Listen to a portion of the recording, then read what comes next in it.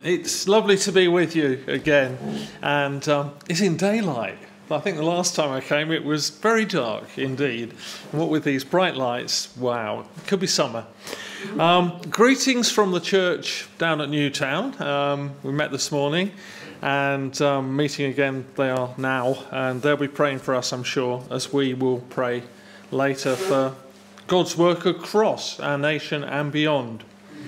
But I'm going to start by reading just a few verses from Psalm 103. I'm reading from the New King James Version. Psalm 103, the first 6 verses, then the last 4. Psalm 103 is headed Praise for the Lord's Mercies, a Psalm of David.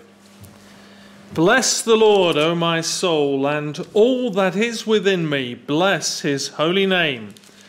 Bless the Lord, O my soul, and forget not all his benefits, who forgives all your iniquities, who heals all your diseases, who redeems your life from destruction, who crowns you with loving kindness and tender mercies, who satisfies your mouth with good things, so that your youth is renewed like the eagles.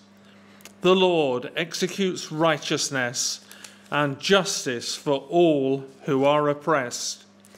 Then verse 19. The Lord has established his throne in heaven, and his kingdom rules over all.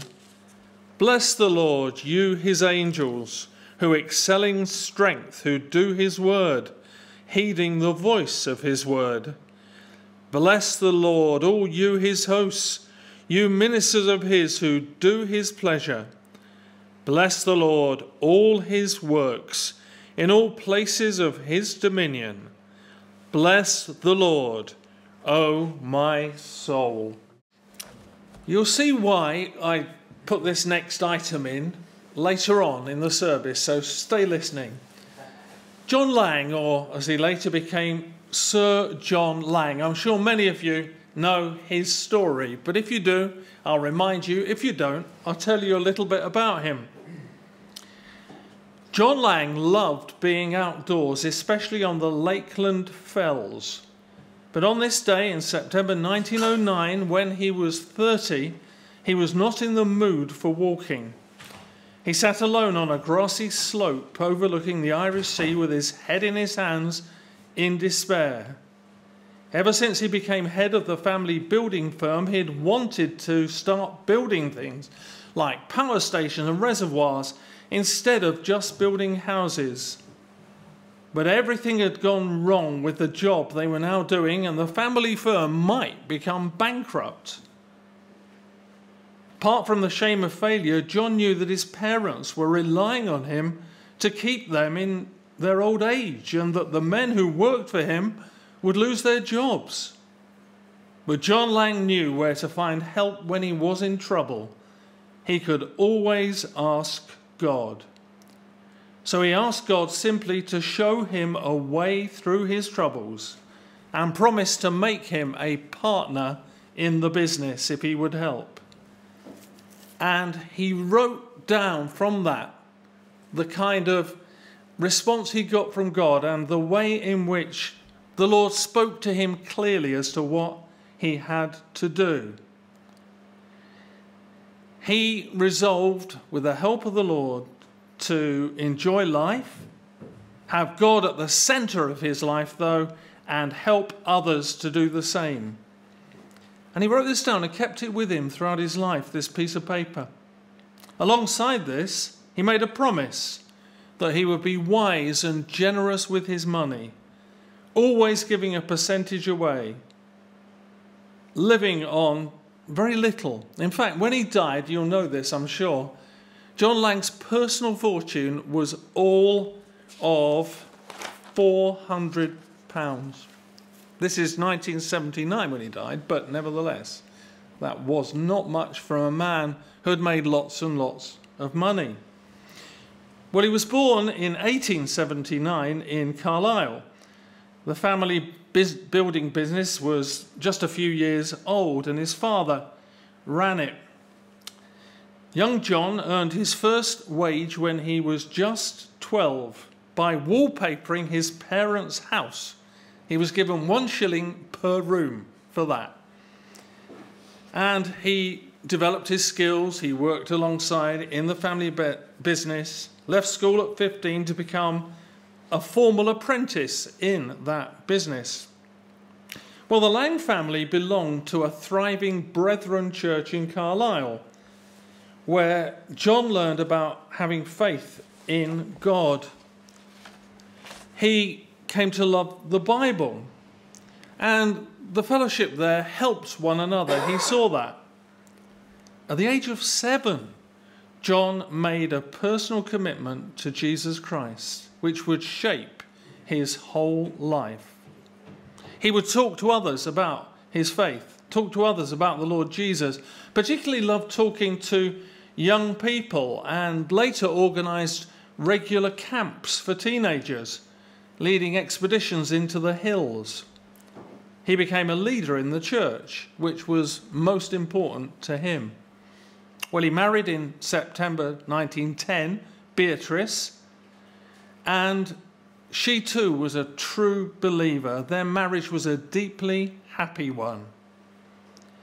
Well, the business, after that time when he was having that problem, began to develop and grow, and you will know, you'll have seen the signs with Laing Construction, certainly during the 20th century. I looked them up, and actually you don't see them now because they got taken over, but certainly they were a big company, weren't they? Certainly when I was growing up. John Laing was a leader of his industry and was often consulted by government ministers. He was knighted in the New Year's Honours List of 1959 when he was 79. Although he was delighted, he saw that this award recognised the achievements of many people that he had worked with. But it wasn't just that side of the work. He was so interested in people. He wanted people to hear the gospel, but he also wanted to be a good employer. In the early years of the 20th century, building workers had a hard time. They didn't have the sort of machines they have nowadays. Everything had to be done with muscle power. Very few employers thought about their workers. Businesses operated on the principle of buy cheapest, sell dearest. John Laing realised that this was not what Jesus taught. One account tells of a workman on one of Laing's building sites who was hard at work, winding a crane by hand. Can you imagine that? Although working well, his thoughts were not really on his job. John Laing came by and noticed all was not well. "You're not looking well. What's the trouble?" The man explained, "My wife is ill and has been in bed for several days. I have to see to the children each morning and do all the housework before I start work here at 7 a.m. "Where do you live?" asked John Laing, who then left the site.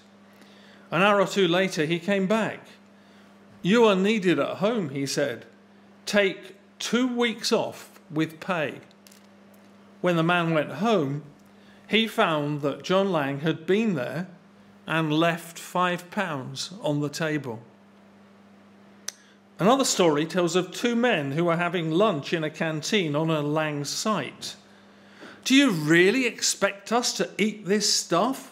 they jeered as they queued for their food. Dodging the rain, which came in through holes in the roof, they found a table and started to eat. "The old man is visiting the site today. I bet he won't be sitting in this rotten canteen eating this rubbish," said one.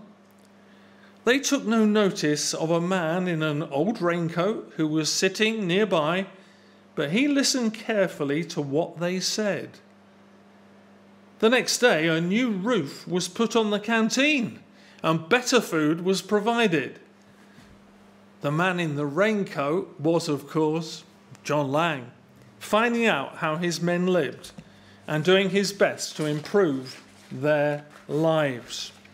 Well, there's more here, and I won't go into detail, but obviously Laings were the ones who rebuilt Coventry Cathedral.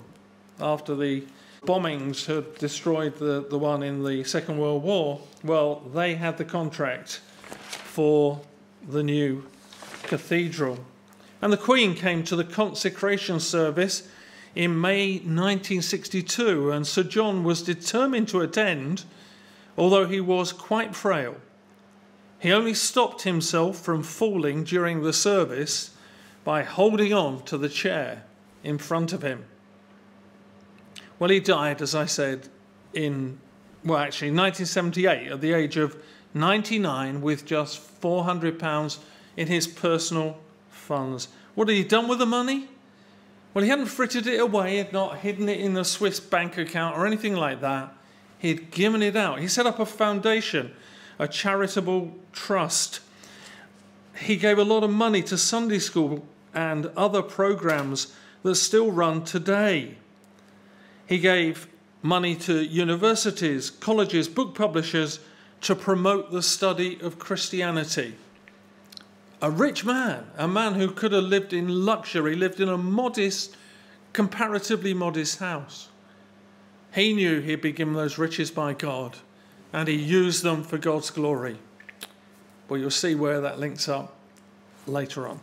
Please turn in your Bibles to James' letter, James chapter 1, and the first 18 verses we'll be reading. James, a bondservant of God and of the Lord Jesus Christ, to the 12 tribes which are scattered abroad, greetings. My brethren, count it all joy when you fall into various trials, knowing that the testing of your faith produces patience. But let patience have its perfect work, that you may be perfect and complete, lacking nothing. If any of you lacks wisdom, let him ask of God, who gives to all liberally and without reproach, and it will be given to him. But let him ask in faith, with no doubting, for he who doubts is like a wave of the sea, driven and tossed by the wind. For let not that man suppose that he will receive anything from the Lord. He is a double-minded man, unstable in all his ways. Let the lowly brother glory in his exaltation, but the rich in his humiliation, because as a flower of the field he will pass away. For no sooner has the sun risen with a burning heat than it withers the grass. Its flower falls, and its beautiful appearance perishes. So the rich man also will fade away in his pursuits. Blessed is the man who endures temptation, for when he has been approved, he will receive the crown of life, which the Lord has promised to those who love him. Let no one say when he is tempted, I am tempted by God, for God cannot be tempted by evil, nor does he himself tempt anyone. But each one is tempted when he is drawn away by his own desires and enticed. Then, when desire has conceived, it gives birth to sin. And sin, when it is full grown, brings forth death. Do not be deceived, my beloved brethren. Every good gift and every perfect gift is from above, and comes down from the Father of lights, with whom there is no variation or shadow of turning. Of his own will he brought us forth by the word of truth, that we might be a kind of firstfruits of his creatures. Well, if you keep that passage open, we'll be looking at verses 9 through to 11 later. Don't know about you, but one of the worst things that you can find is not being able to sleep, having a sleepless night. Not good, is it? And sometimes people's worries keep them awake. Things of life stress them out, and you hear about it more and more in our society. What am I going to do this week to make ends meet? How can I keep my job, which is under threat? What about my child? They're causing me some anguish. Money worries seem to have come in more and more, don't they, with the crisis, the cost of living crisis that we have. And they can keep us on edge and awake at night. Many people in our society have that. Conversely, other people, maybe in a different part of town, are tossing and turning, and they might have totally different questions. Where shall I go on holiday this year? I've done the Maldives, I've done the Caribbean, I've done Australasia. What's left? What about a world cruise? Should I get a new electric car? Oh, what about that Porsche Electric car? 140,000 incidentally. I need an extension to my house to accommodate all of the kids' quad bikes. Well, maybe you're not one of those. Maybe you're not one of the first group. Maybe you're in the middle with, enough. And maybe you're not kept awake at night, and that's great. But maybe you're like many people thinking, well, I've got enough, but wouldn't it be nice to have that little bit more? Then I could fill in the blanks. And a lot of people are like that. I'm not saying necessarily Christians, but why do people do the lottery every week? To me, it's a no-brainer whether you're a Christian or not. But nevertheless, they do because they want that big win. Or maybe not the big win, because you read stories of people who've had that big win and they never seem to find happiness. Funny that, isn't it? But just enough so that I can pay off the mortgage. I can go on that cruise. Those kind of things. Looking for a bit more. Well, all those groups are never satisfied. And we know, don't we, the only way to find true satisfaction is in Jesus Christ. Our world is full of inequality. We know that, don't we? There's those with a lot, those with a little. There's the rich West. There's the developing world. The global north, the southern nations. You see it on the TV, and we have a responsibility to God to use what he's given to us well. Even in our own nation, there are perceived inequalities. We do speak, don't we, of deprived areas. Different generations, different groups of people, different income levels. So what is the Christian response to this? In Proverbs chapter 30 and verses 7 to 9, Agur prayed for God to give him just what he needed, neither poverty nor riches, to keep him from the sort of cares of the world that we've already been thinking about. Well, hopefully we are in a situation where we're not worrying about such things. But we need to come back all the time to Scripture to put the perspective of rich and poor, which is the heading I have, from the Word of God. In James chapter 1, I'm just concentrating on a tiny little passage really, verses 9 through to 11. James, remember, in his letter, is writing primarily to early Jewish believers. They're from a Jewish background, they've become Christians, and he's writing to help them in their walk and witness. When I was here a few months ago, we did the first 8 verses, and it talked about trials. They were having a tough time. Well, he now puts in some perspective to help them a bit more further. These Jewish background believers would have been probably quite poor. They would have lost a lot. They'd have lost their contacts. They'd have lost their support groups because they've become Christians. They may well have been dispersed. And so James is writing to them to seek to encourage them a bit. In verses 2 to 7, he's told them you will have trials. And here is an example of trials of life. Poverty and prosperity. Here he's bringing us a word from God which will help them cope as well with life in the real world. The groundwork has been laid.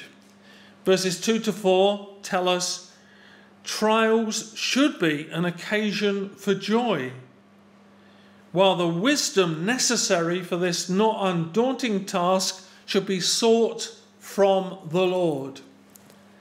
And now here we go into this practical application. The first one, later on in James's letter, he returns to this kind of theme. But let's just home in on these verses today. James is not giving them a program for increasing their wealth. He's asking them to look at where they are and to commit their way to God.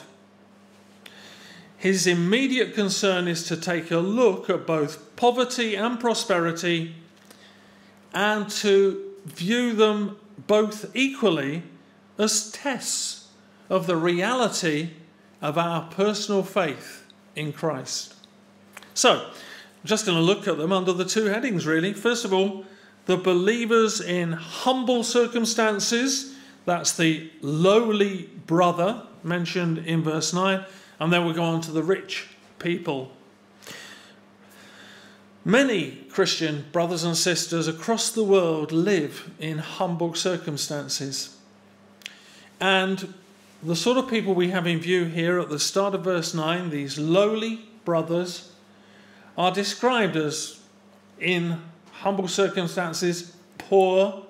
In the old King James Version, it was brothers of low degree. Basically, is someone in a low social position, often materially poor too, of no standing in the eyes of others. Given the contrast that is going to be made with the rich, it's pretty certain that they won't have two farthings to rub together, or whatever that phrase is. They are not going to be rich. They are the sort of people, and these Jewish background believers were finding it, who will suffer social ostracism. Maybe they're just holding on to a low-paid job because the employer can't get anybody else. We've got brothers and sisters like that today, haven't we? You must have heard of the brick kiln workers over in Pakistan, the bonded labourers, and they're predominantly, if not entirely, Christians. Take out a loan for their equipment and so on, and they're stuck in a kind of almost modern slavery sort of situation. Possibly a Muslim boss in charge. And they can't get out of it.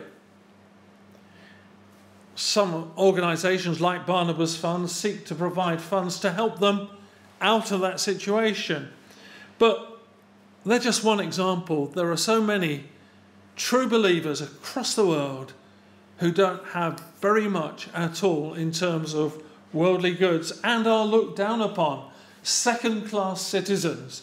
These are the people in view here. We may not feel like that, but we in our society are becoming more and more marginalised, aren't we?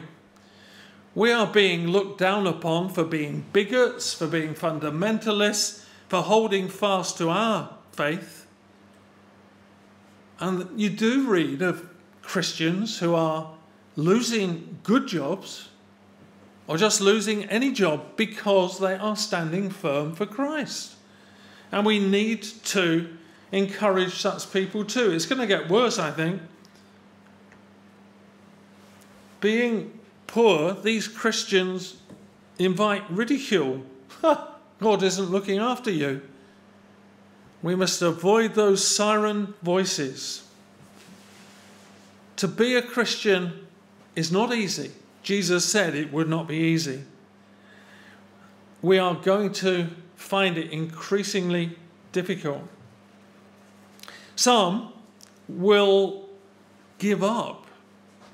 Hopefully not many. And the Lord will not lose them if they are truly his. But what is the lowly brother? What is this person who is in humble circumstances to do? Well, verse 9 tells us they are to glory. in their exaltation. NIV says, take pride in their high position. I like that. Makes a bit more sense.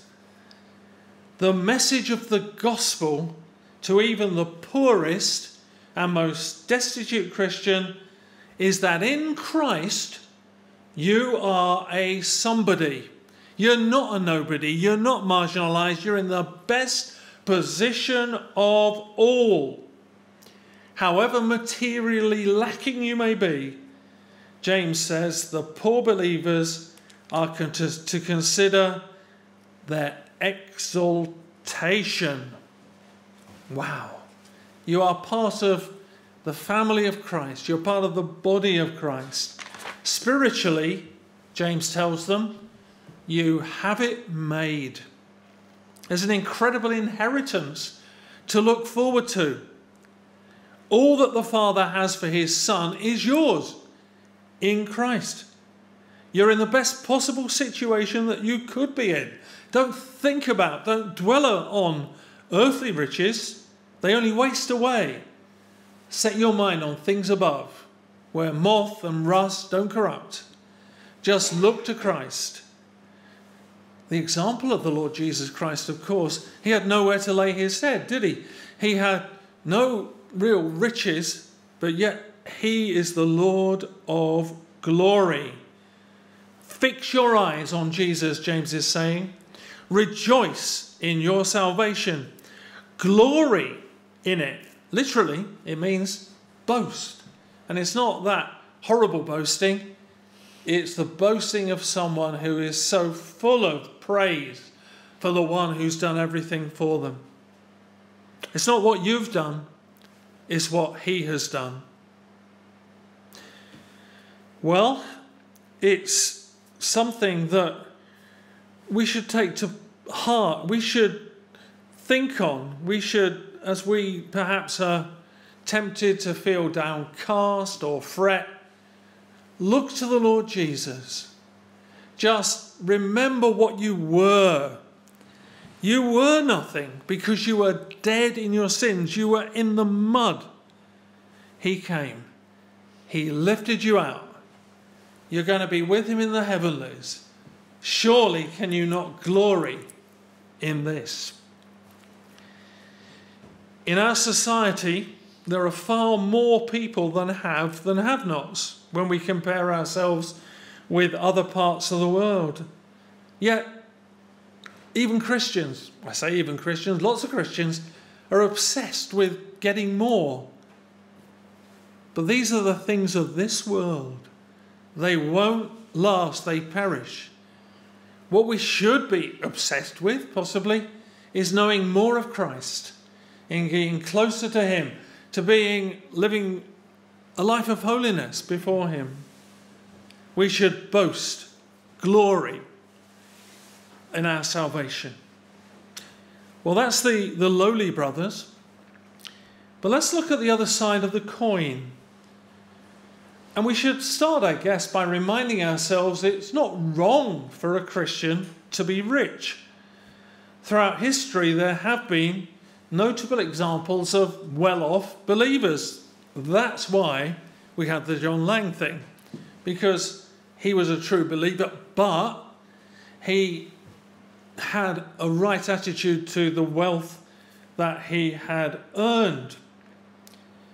Some of you may have heard of Selina, the Countess of Huntingdon. She was part of the nobility, but she enabled great gospel work to take place in the 18th century. A member of the nobility, a countess, can't be saved. Well, of course she can be saved. She was. And there are plenty of others. You've got your William Wilberforces. You've got people who are rich in terms of the world and are believers, true believers, and can do a lot for Christ because of that. There aren't a load. There aren't that many. But it's not wrong to be rich. It's what you do with it. In the scriptures, you read of people like Lydia, don't you? Successful businesswoman who became a founding member of the church at Philippi.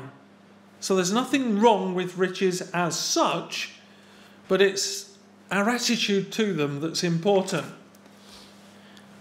I remind you of Jesus' words in the Sermon on the Mount, Matthew chapter 6, verse 19.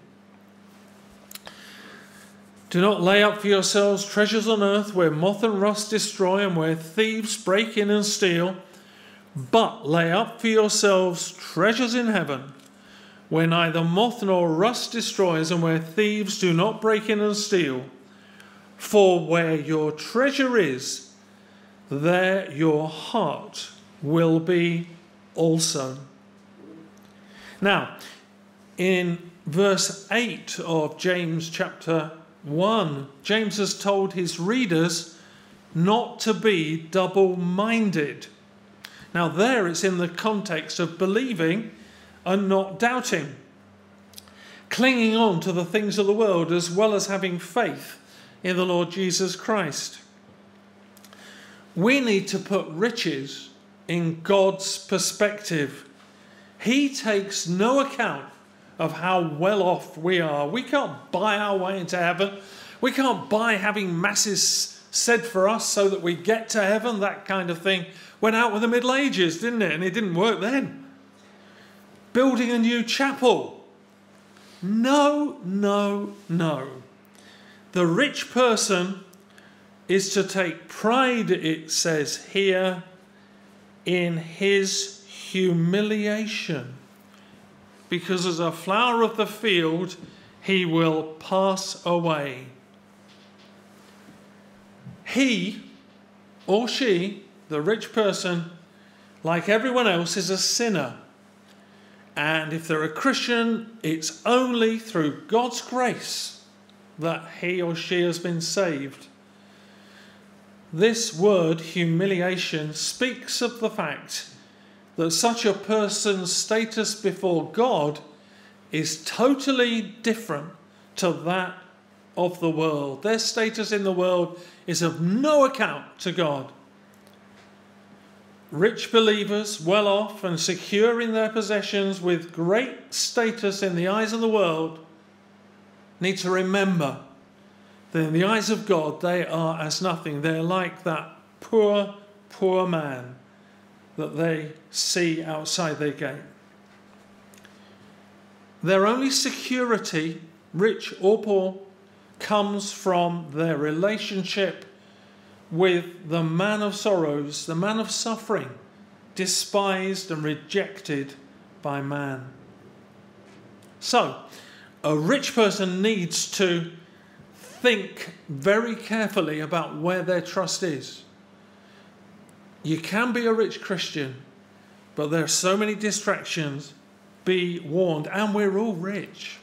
We are in that rich West, aren't we? We need to be very careful about what we are trusting in. Because James goes on very reasonably to just state the obvious. Because as a flower of the field, the rich person will pass away. And he talks about that, giving it as a picture really in verse 11.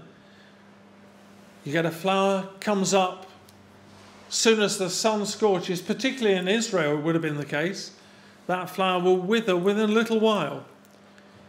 Now I don't know about you, if you go along the road to Great Missenden, the Missenden Road, and on the right there, it's lovely June time. Certainly in the past 2 or 3 years, there's been a great big field of red poppies. I don't know if anyone's seen it. It's been on Facebook, I think, as well. Absolutely fantastic. First time I saw it, I was totally bowled over. I'd never seen anything quite like that. But within 3-4 weeks, gone. I suppose if I'd gone close to, I'd have seen them all floppy and dead. But that's the picture. That's the picture. We bloom for a few years, 70, 80, 90, whatever it happens to be, or less. And we're gone. Just like that. And that is the perspective that we should have. We should have the thought in our mind that we should seize the day, that we should do what we can for God now. This picture here of a desert flower is us. We're little flowers. I don't know about you, but it seems like only yesterday when I was young and able to do lots of things that I can't do now. And it's a truism, isn't it? It's a truism. We lose friends, we lose family members, and one day we too will stand before God. So we need to live our lives in a way that pleases him on this earth. Life is short. We shouldn't live it for the accumulation of riches. We shouldn't live it fretting about everything. We should live it for God. James is going to go on in his letter in chapter 4 to speak about the dangers of riches in terms of our thought processes and relationship with others. But here, he is underlining the fact that the only way to be safe is to be humiliated by God, to actually humble yourself before God, to say, Lord, I'm so grateful for what you've given me, but how can I use it in your service? So the question for all of us, whatever riches we do or don't have, is this: what are your priorities? Worldly distinctions of class are not important in God's kingdom. They mean nothing. Do you look down on fellow believers who perhaps you think are profligate with what they've got? No, we should look to ourselves first, shouldn't we? Get that beam out of our eye before we get the speck from theirs. We shouldn't look down or look up on anyone because of their social standing or resources. The church in Corinth had to learn this the hard way. If you go through 1 Corinthians chapter 11 particularly and see what they were doing at the Lord's Supper, you'll realise that they had kind of status, people with status who thought they had in the church and those who hadn't. And it was classes of Christians. Should not be so. Should not be so. We are all sinners, saved by grace if we're a believer here this evening. So, there's the challenge. It's something really that comes to each one of us. And it's kind of akin to what Jesus challenged his disciples and his followers to do. Remember the parable of the talents? Well, we should use whatever God has given us for his glory. We should be living lives that please him, and that we should be pleased to do so. And in all that we do, we just got to give him thanks for all that he's done for us. For he is a great God, isn't he? He's given us everything in Christ Jesus. Why should we worry about these other things? If we're fretting in the middle of the night about whatever it happens to be, bring it to him, look to him, and that perspective and that look on him will make everything seem so different. Looking to Jesus, everything else becomes as nothing, for he should be our all, and he is, isn't he? Let's give him the praise and the honour and the glory. Amen.